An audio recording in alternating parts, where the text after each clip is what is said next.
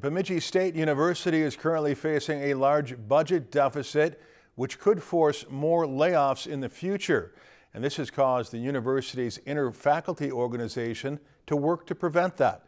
Justin Othout has our story.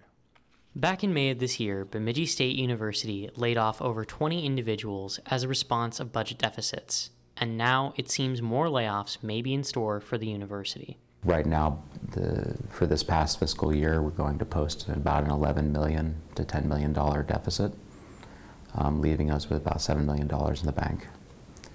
That leaves us with very little room for further deficits. We will be laying off more employees probably in September. So we're working with folks on campus to get input on those decisions. Some of BSU's budgetary issues can be linked back to the COVID-19 pandemic, which saw enrollment rates drop dramatically from the university. We have 4 years of declining enrollment through the pandemic that really hit us harder than most colleges and universities out there.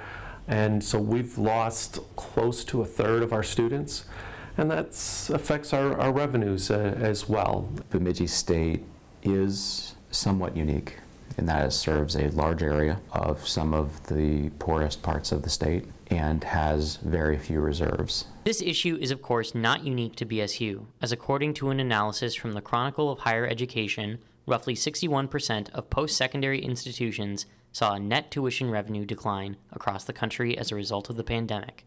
We are being affected by the same weather, but we have a different house.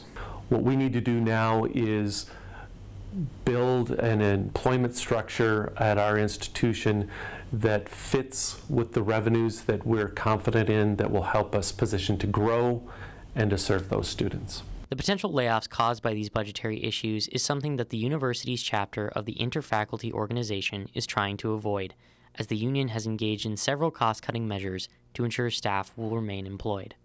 We are volunteering to take larger classes, and we are delaying as many repairs and new purchases as we can.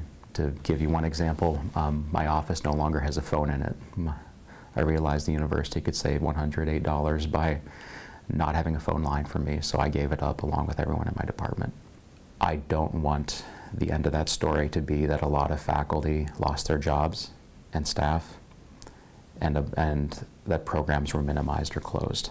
Whether these attempts to prevent layoffs are successful, BSU administration hopes that no matter the outcome, BSU will still support its students. We've got 100 years of students who didn't know they had options to go to college, finding their way to Bemidji State, having a transformational experience, going out and change the world. That's what's going to get us through this, and making sure that we create those stories for future generations of Beavers. Reporting in Bemidji, I'm Justin Othout, Lakeland News. BSU administration says more information about the potential layoffs will be discussed this coming September, with the university's IFO chapter hoping to engage in open communication with the administration. Lakeland News is member-supported content. Please consider supporting Lakeland News today.